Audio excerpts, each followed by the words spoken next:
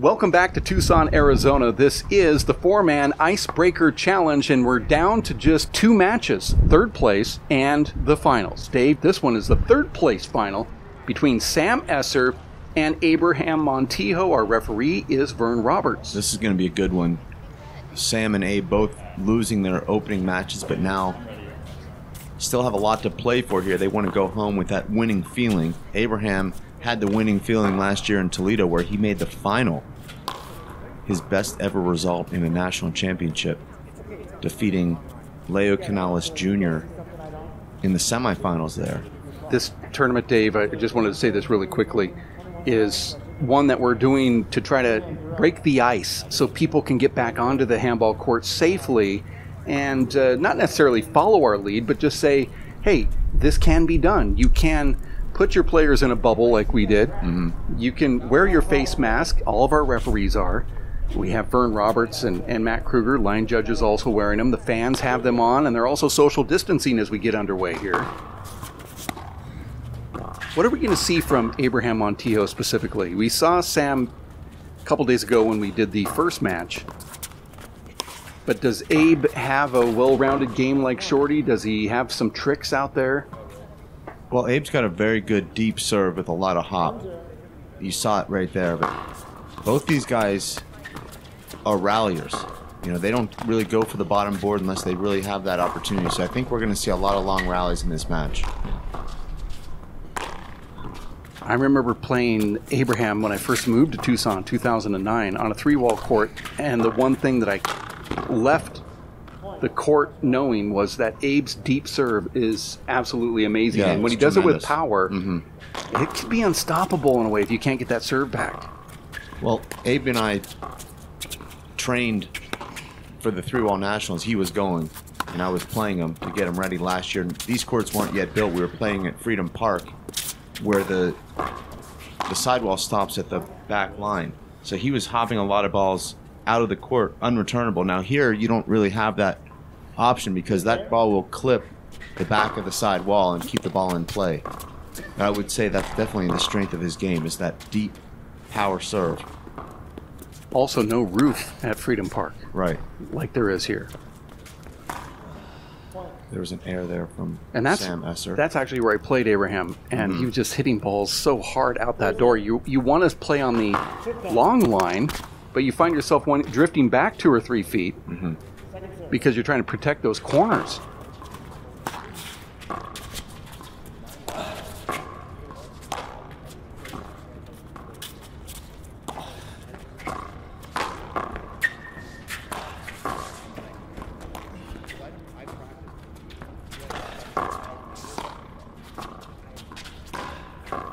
This is already one of the longest rallies we've seen in the tournament, and it's still going.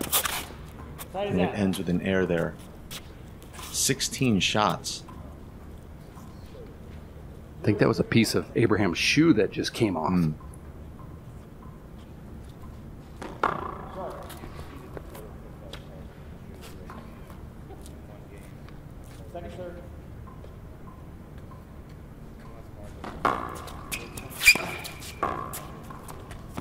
Oh.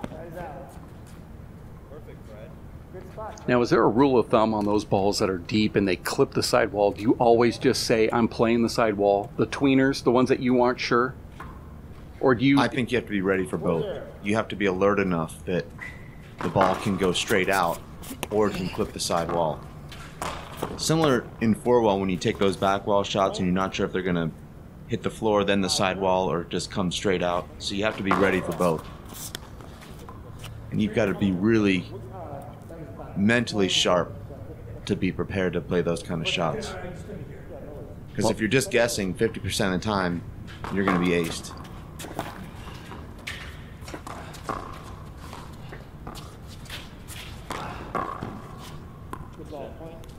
There's a nice deep 2-wall pass winner from Abe.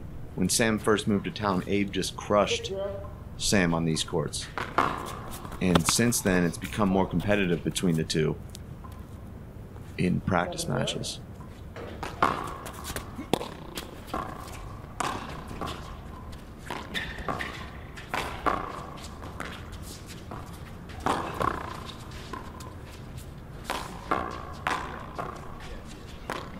It's interesting, Dave, watching from our viewpoint, 30 or 40 feet behind the court, it looks like those could be hinders even when you're watching on video, but when you're in the court, you never really feel like you're being crowded. And Vern Roberts, our referee, has enough experience to know to let the play continue there.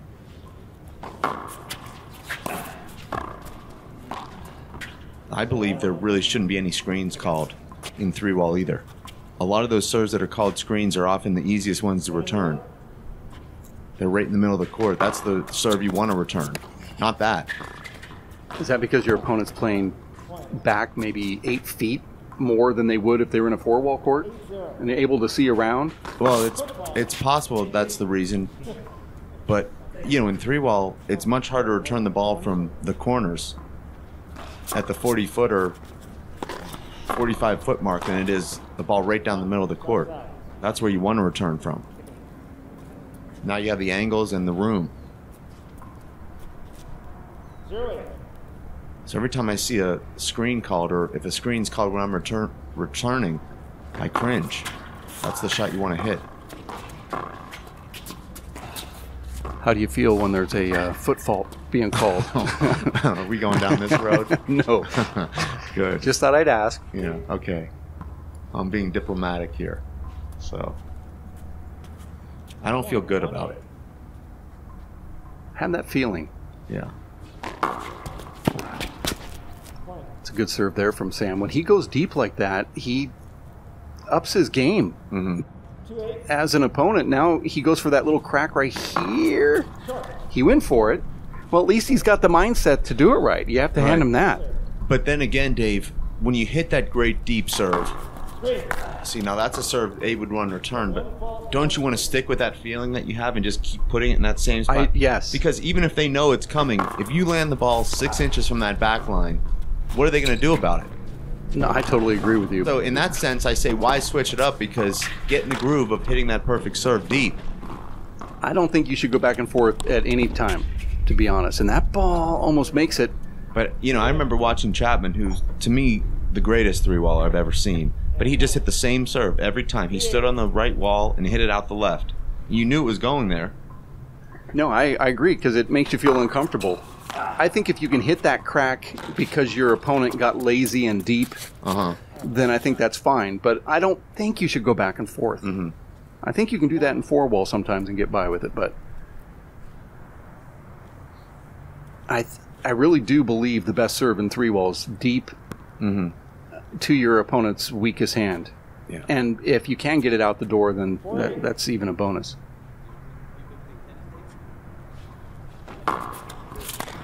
That's a nice serve from Sam. Sets this shot up. Let's not get behind him. Not sure what happened there.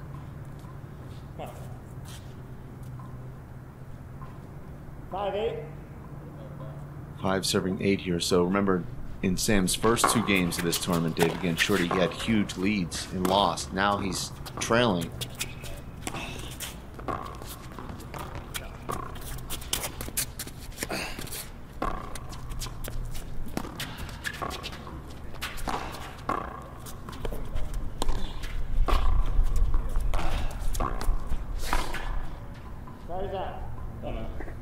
And a timeout called from Sam Esser.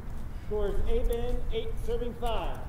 And Abe's got Sam playing his game. This long, grueling rallies force him to play a lot of balls overhand. It takes a lot of experience on the 3-wall court to feel comfortable playing the ball overhand. Score here is 8-5 in game number 1. This is the 3rd place men's final in Tucson, Arizona. 3rd place, day number 3, court number 3 of the Icebreaker Challenge. 4-man Icebreaker Challenge. Basically breaking the ice to show you that it can be done. You can actually hold tournaments still and properly social distance yourself like we are here in Tucson, Arizona. Well, this event is checking all the boxes. First of all, we're outside where it's much less likely to catch those respiratory particles that give the virus, and also you're limiting the number of people, which of course reduces your chances. And in our case, we just didn't tell anybody. Right. Instead of limiting these people from being out here, anybody could have shown up as long as they followed the park rules. Amazingly, though, it's the same people that watch the race freight final and just as many. And I'm not joking. No, you are. I wish I was. No, you are. Let's just pan out to that crowd at a race final. You have footage of that? As much footage of that as I have of this. Yeah. So I guess it's just our words then. Yeah. Yeah. 11-5. 11-5 here, Abe. Fink. One swing. Hey, if Abraham served me that screen ball, I would be so upset if the referee stopped. Right. Because what Abe gives you on the very next serve is Yes. one that's almost impossible to get back. That's what I'm trying to say. I'd take that screen. Yes. It's very rare in 3-ball you get a chance to just take a full swing at a ball, and the only time you get those are on what the referee calls screen serves because they're down the middle. You're not going to take a full swing with the ball merging into the side wall 1 inch from the back line.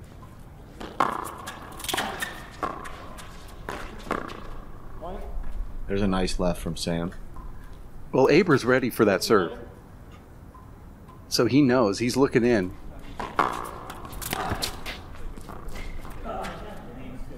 Boy, that ball had a lot of spin with Abraham's punch left. Looked like it was going to target back toward the center, and instead it dropped back to the left. Did the ball break? I mean, I guess not.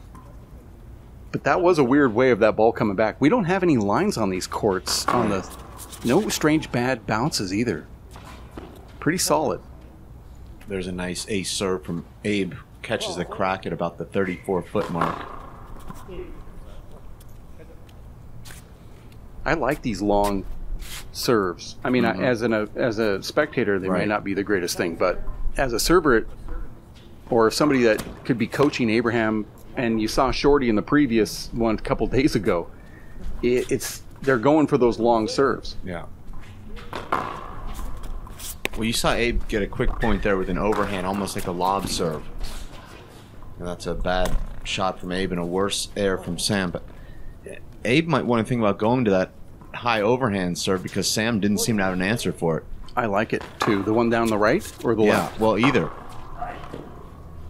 That one that Abe has down the right, he can control it so much better. Mm-hmm. And it seems like he can almost bounce it out of the court if you don't step in and take it. Yeah. But sometimes as a server, you don't want to start off the rally, especially in 3-ball with kind of a lob serve. You kind of have that adrenaline. You want to hit it hard and deep.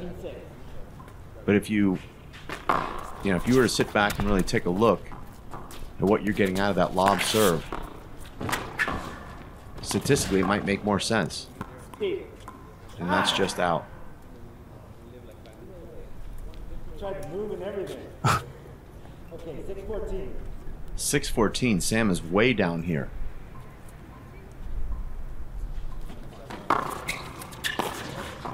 There's a nice 3-ball return. Sam takes that with his right. Now, Abraham did not look good on day number 2 when he played you, Dave, but he looks like the guy that made the finals of the Nationals last year in this little stretch run. Okay. His serves are amazing right now. It's a pretty good return from Sam. Really good. Sam should not have won that rally. No, but somehow he puts that ball back in play from court 4. Yeah, that's tough. 6-14. With his left.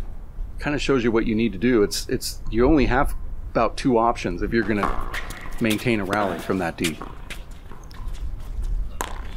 Now, why would a right-handed player run into the right side wall to use his left?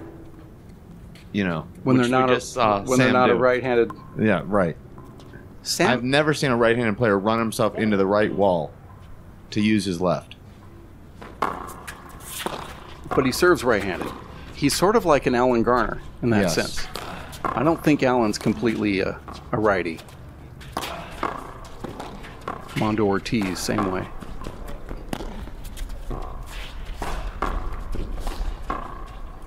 Point.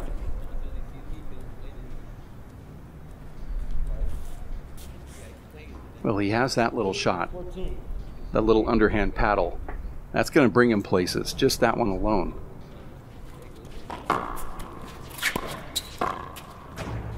Dave.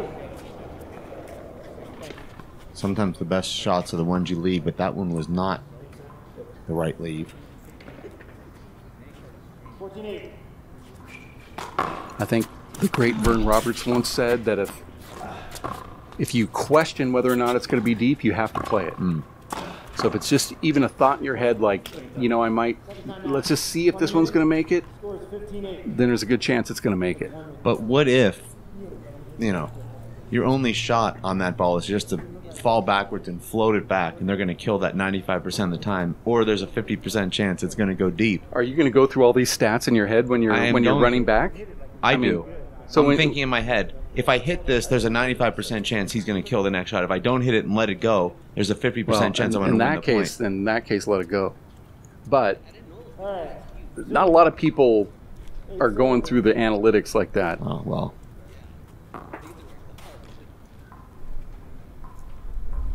Have you ever thought about being an insurance claim adjuster?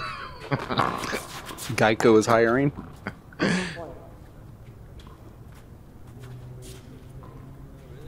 16-8.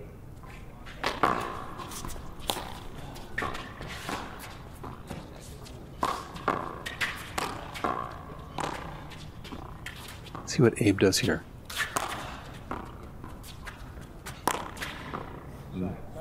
Nice shot. Yeah, beautiful. Well, Abe didn't hit the shot he was trying to hit, but it's ended up in a pretty good spot. And Sam just throttles that kill in the left corner from 36 feet. And, you know, Sam plays points like that. The last 3 shots he hits are absolutely amazing. You say, well, how can anyone stop you? Well, I think it comes down to his footwork. Okay. I think that when he has the feet in the right position, he does the right thing. And there's 3 perfect points in a row from Sam. He gets the side out and now 2 first strike kills. Using both hands to get those kills. Good ball. And now another first strike winner. So 3 points in a row on 6 shots. Great efficiency. And it's another ball that Abe lets go by, and it actually stayed in. But I know how you would thought on that. If I would hit it. Well, it also depends on where I would be on the court. What kind of return I thought I could hit. I want to get to the point where I would just catch that ball instead of wasting time hitting it into the screen or over the court, knowing I can't get it back, which I can't. Just catch it. Do the mature thing. Nobody wants to run over to the tennis courts and try and chase that ball that you had no chance to hit back anyway. Well, I know that in one of these matches, or one of the outdoor matches I've watched you play, you didn't like the ball. The referee said they weren't going to change it, so you just, on the return of serve, jacked it into the tennis courts. So you knew somebody had to go chase that. It wasn't going to be you, but it was a they mishit. They weren't going to change the ball. Had a crack in it or something, and then you said it was flat, and so you just jacked it as hard as you could over the... It would have gone a lot farther if it wasn't flat. Abe gets a lob serve ace. Straight down the right wall, gets him that 17 point, and he doesn't go back to that serve. So the 2 times he's hit that lob serve, Dave, he's hit aces.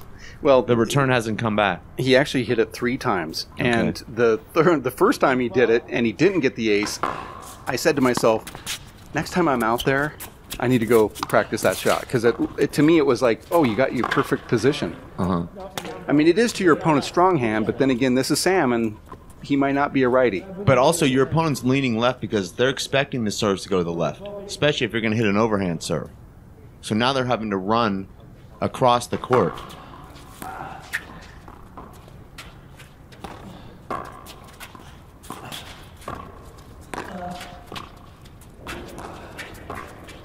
That's going to be tough. Yeah, and Sam does the right thing. Don't bother swinging there.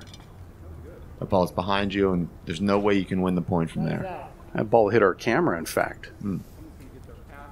Thought about going in. What's that? You thought about going in. Okay, guys. 18-12. Big thanks out to Vern Roberts from the United States Handball Association for reffing this match. I'm just glad Vern didn't bike here. Slide it out. Get in there. Good person.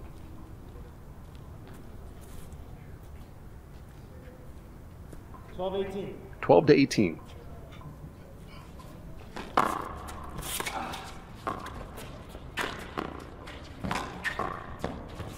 Deep. Control that.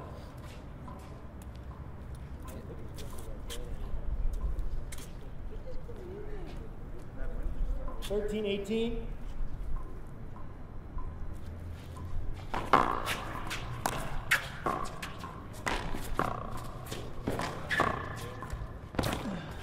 And it ends with an air there.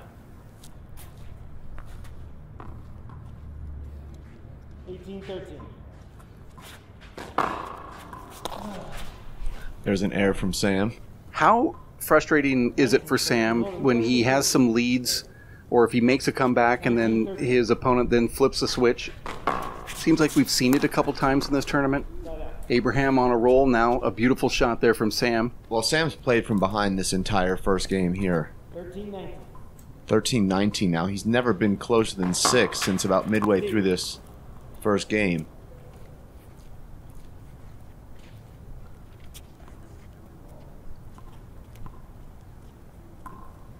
Since he's been down 12-5, he's played about even, but he's never really gotten himself back in. And there's a double fault. Wow, that's tough. At 13-19?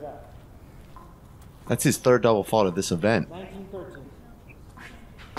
Football and one. That ball was deep. Go one serve.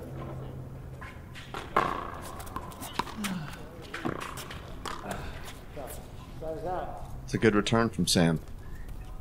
It's hard to get that shot perfectly down the wall without clipping the side wall, but he had the right touch there.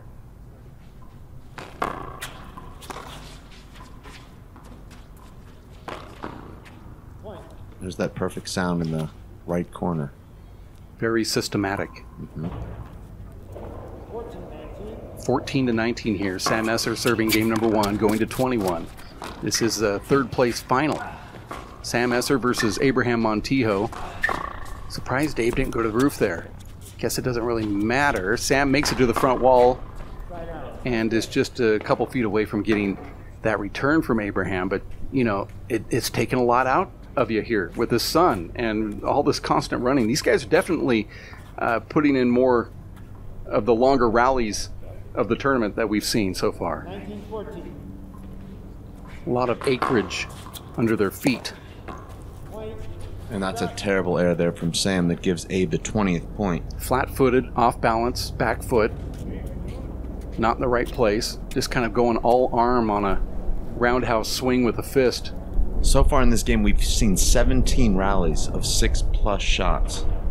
That's the most in any game so far in this event. Well, it's felt like it. Right. 17 point, 14.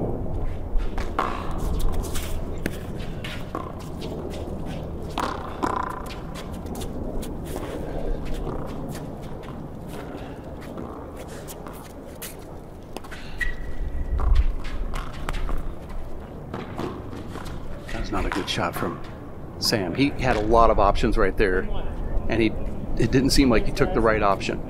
Well, Sam unquestionably played his worst handball at the final moments of all 3 games he's played so far in this tournament. I mean, up 14-7 against Shorty in the first game, loses. 12-1, second game against Shorty, loses.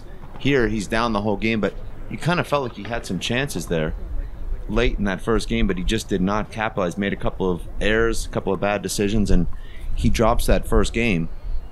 Well, it seemed like he had a nice run. Or like a potential of a nice run.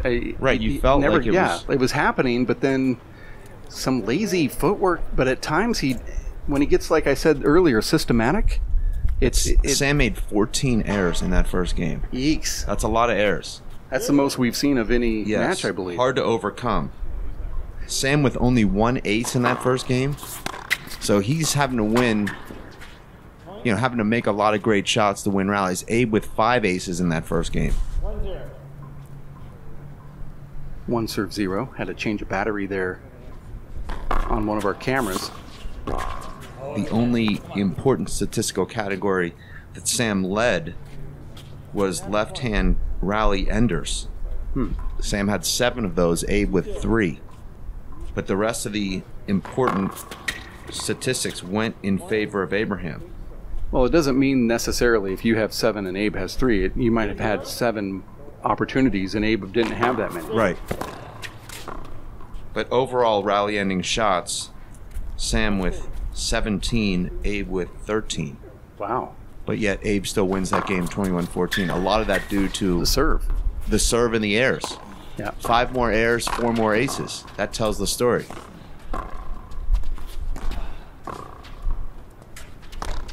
You watch these back, Dave, and say a lot of wasted energy hitting the ball back down the middle of the court again.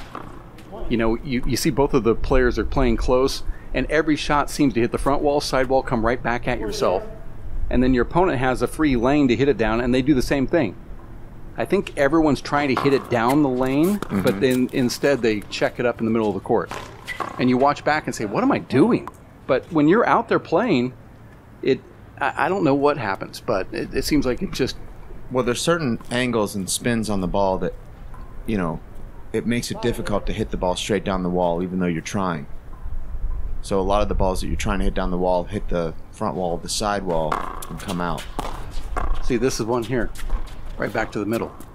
That's a good shot, though. Any ceiling shot here that pushes your opponent back behind the back line, even if it's not an offensive rally-ending ceiling shot, is a good shot. I mean, there's nothing you can do with that. I've never seen someone turn around and shoot that for a kill. So I think anytime you're able to hit the ceiling, you're at least in a neutral position. And that seems like the shot that Sam has not been able to execute late in the games. 7-0. That corner kill. 7-0? Is that what I'm hearing? Yeah. Sam has to be saying, where was this run at the end of last game?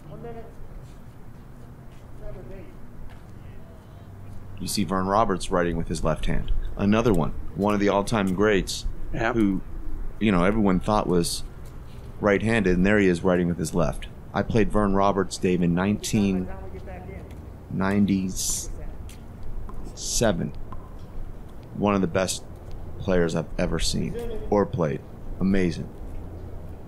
Never saw someone control the ball like that, especially with his left hand. I've played him in singles. No, I don't think I've done singles, but in doubles, gosh, just one of the best players to play against. You and I played him in 2013, and he was amazing. Yeah.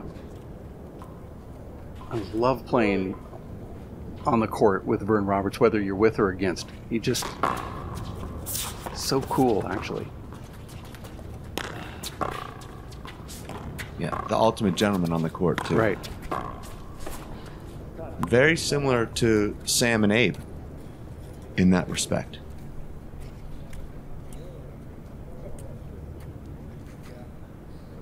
Except for when I play Abraham, there's a lot of trash talking. Him trash talking me. You can't And blame you're not him for going to get that really from Vern, although he does it in his own little subtle way. But you're right, these guys are nice on the court.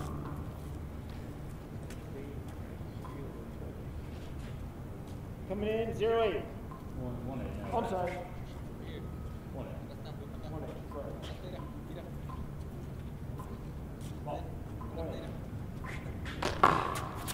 Tough serve.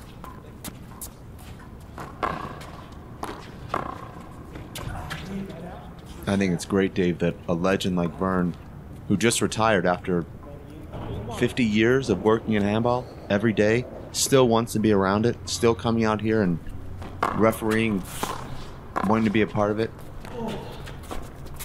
Yeah, he volunteered. Right, and you know, Dave, during this quarantine, we've heard from a lot of our handball legends. Jaime Paredes, Danny Bell, Nadia Alvarado Sr., Alan Garner, who I'm considering a legend since he's long retired. Wish these guys were around coming to the events. Means a lot to the sport to have them involved.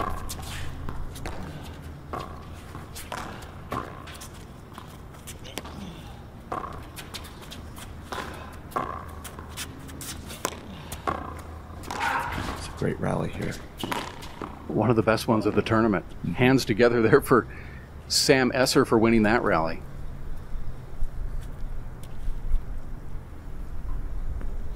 9-1. See if Sam can get his serve going here and get some free points. He's just one ace in that first game. Good ball. And there's a return and serve kill from Abraham. But it didn't hit the roof, did it? No. You're calling that a kill? I call it a rally ender. Okay. A kill to me means a rally ender, a Okay. shot that your opponent was unable to return. There is some subjectivity in it, in that Sam actually touched that ball, but it still is recorded as an ace. That's a point. That's not an error. 2-9. 2-9 now. Abraham winning that first game, Dave, 21-14. So you don't make up the stats like a lot of people say. You just make up how they're interpreted 9-2. Well, in some cases. there is interpretation to some of these shots. See, You know, that's you have to differentiate between what's an error and what's a winner. You know, if somebody hits the ceiling and you're pushed back 10-2. to the 60-foot mark, falling backwards, you get your hand on it, but you don't return it. I don't consider that an error. right. I agree. I consider that a winning shot. Yeah, no, I agree with that. 11-2. In baseball, if you jumped over the fence to bring in a home run and you flub it off the bottom of your wrist, Yeah, they're not going to give you an error for that. right.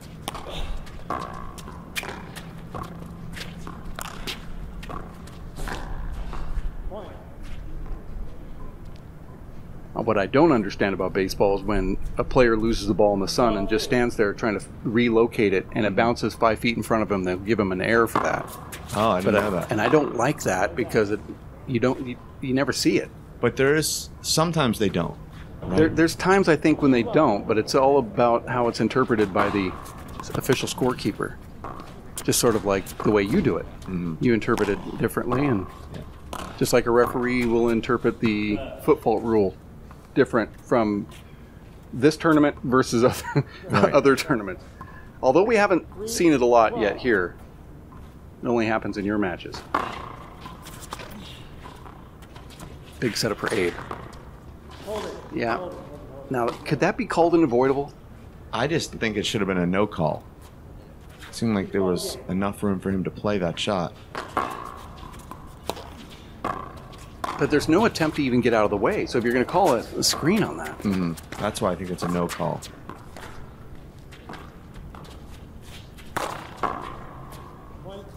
I like how Abraham went over there really quickly and planted his feet and then went over the top of that ball to keep it sliding down that left wall, and a quick timeout now being called here from Sam Esser. And Abe is on the move here now. He was down 12-2.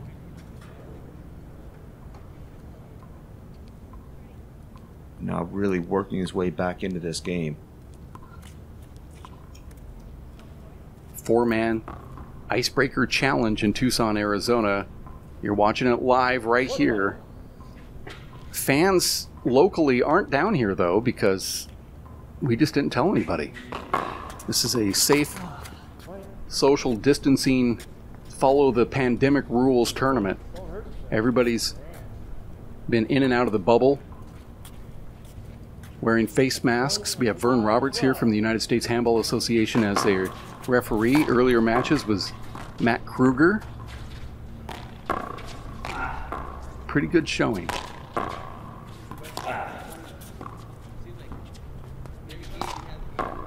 I think Abraham playing Sean Lenning a lot when Sean lived in Tucson, Arizona really helped out Abraham's 3-wall game. He's a little bit more creative.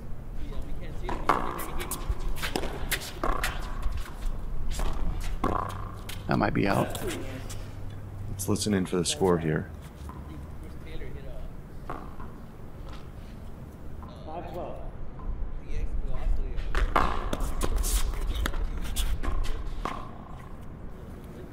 Sam has made some strange errors here. Point. And Sam has left a couple of balls that he could have hit that landed well inside the back line that he thought were going to belong.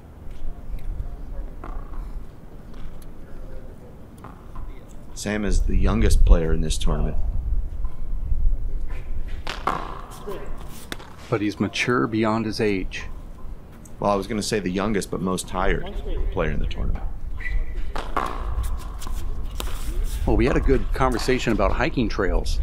And he contacted me to ask me more information about a trail that I felt would get him into shape within 2 weeks. So hiking's going to get you in shape? It does. Really? I mean, the last time I played was with you and Danny Perez, and I hadn't hit a handball in months. And I felt like I was pretty quick out there for me. Yeah, you played well that day. And that was because of that hiking trail. You have to use your whole body. It's like rock climbing mixed in with hiking, and you have to do it kind of somewhat quick because there's snakes everywhere. So if nobody hears from Sam in the next week, and another point here for Abraham Montijo.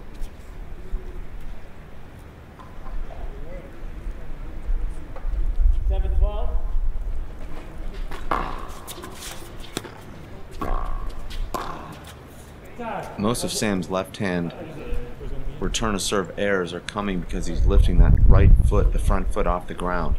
Instead of driving into that front side, he's falling back. There's really no stability there. And that causes a lot of hand errors when that front foot comes off the ground. 12-7.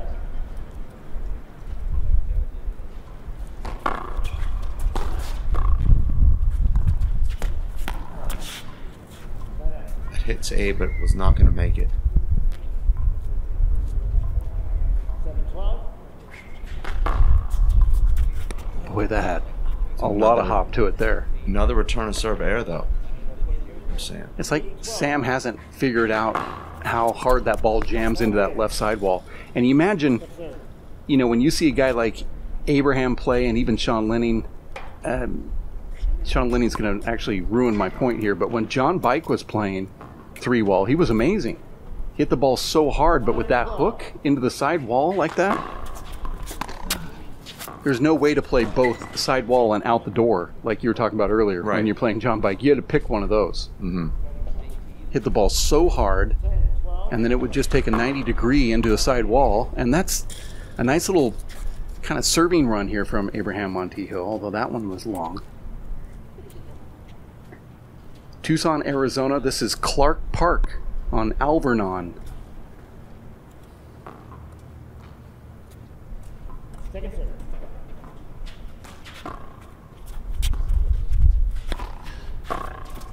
Good return from Sam. Side out. Terrible serve from Abraham.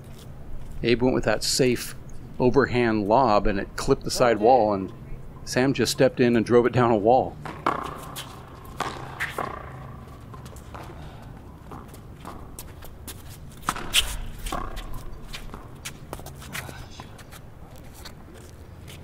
Yeah, I think that's a little inexperience right there from Sam, just letting that ball go out that side wall. You know, Sam has not played a lot of race stops. The stops he's played, he did pretty well. He lost to Daniel Cordova 15-13, 15-13 in the first round of Atlanta, the year that Daniel won that event. So he obviously played Daniel very tough there, but I think he's only had 3 race starts in his career. 10-12. So he's won a lot of tournaments in the Midwest, a lot of open tournaments there, but the temperature gets turned up just a little bit when you're playing against these top pros.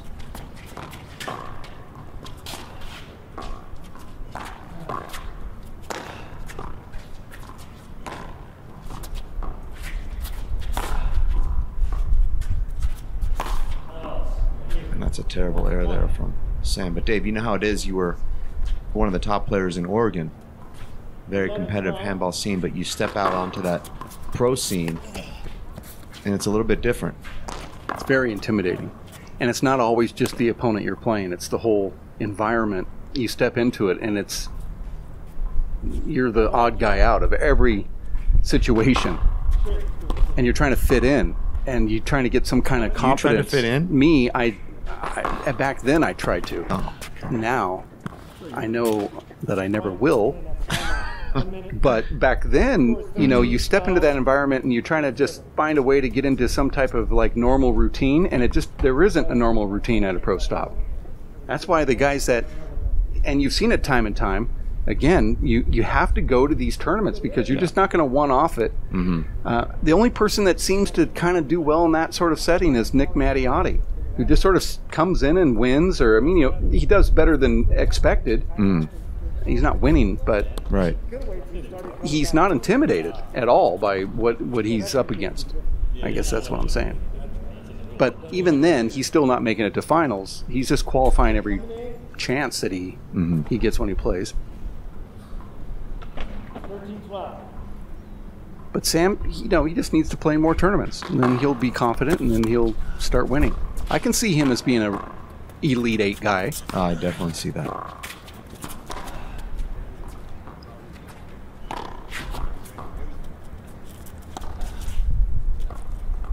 Good shot from Abe. Look at that ball come back.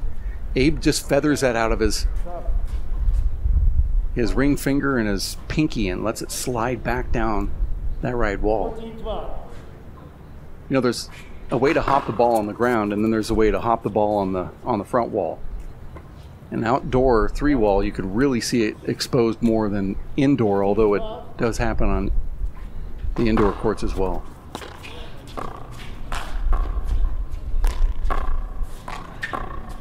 Nice shot again from Abe. That ball just slicing down that left side wall. 16-12. Oh, beautiful serve, Abe deep. Those balls are just impossible to get back. I mean, Sam would have had to have played that ball that went out the left side door. He would have had to, the second was served, say to himself, it's going to hop all the way out, and just play that. See, again, off balance. Nice serve again from Abraham Montijo. 18-12 here. Make that 19. 17 straight points now for Abe, who was down 12-2. I mean, I know you have these stats, but if you looked at the stats of just the last 5 minutes of each one of Sam's games, we wouldn't even, I don't think you would even think he was a pro player. Right. And I'm not talking about just the score. I'm talking about the hand airs, the ace serves against.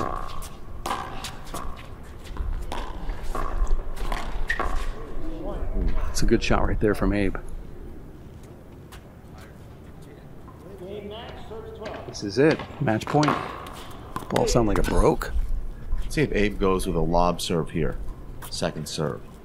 Well, last time he did, he clipped the sidewall deep and it went right to. That happening again. Yeah, he does it. Let's see if he misses that there. That's such a great serve. So and he does it. Pretty much automatic on points with that serve. I think it's great. Again, I just saw it for the first time on that first serve of the match, and I said to myself immediately, I need to go and practice that. Just go in there and practice that, get a bucket of balls, and just try to make it feather out. Let's look at some of the stats here, Dave. The serve was really the difference there in that second game. Abraham with 8 aces. He ended the match with his 8th ace. Sam with just 2 aces in that second game, just 3 aces for the match. Just not enough to compete at this level.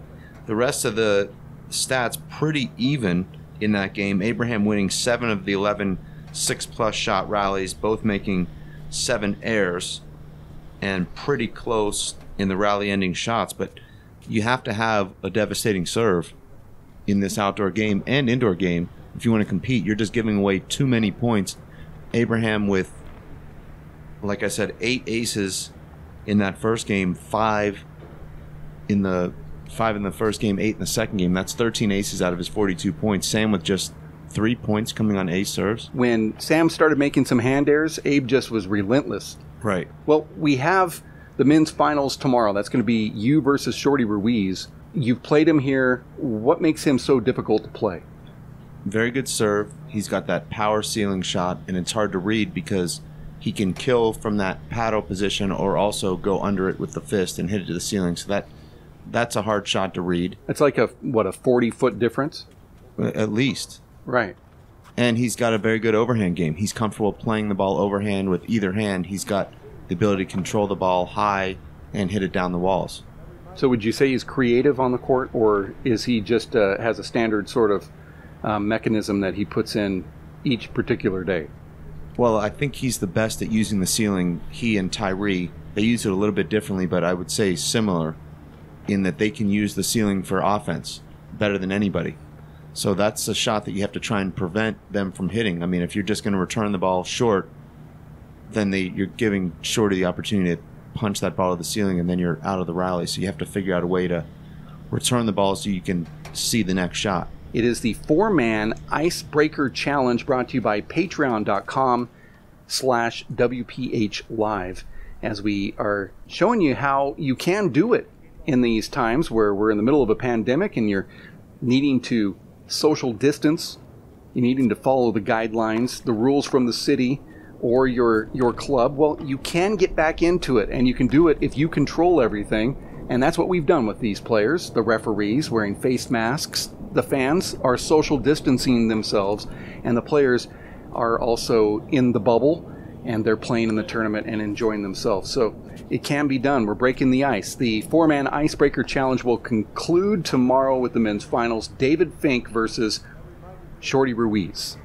Dave, thanks for joining us here today. We'll be back for having me with more handball tomorrow. Good luck tomorrow. Thank you. With WPHLive.tv.